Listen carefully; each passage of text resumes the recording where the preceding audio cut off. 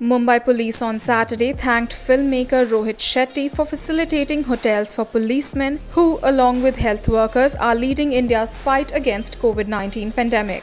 Mumbai Police Commissioner Parambir Singh took to Twitter to thank Shetty and wrote, "The filmmaker has been a source of continuous support for the men and women in khaki ever since the onset of the COVID-19 pandemic."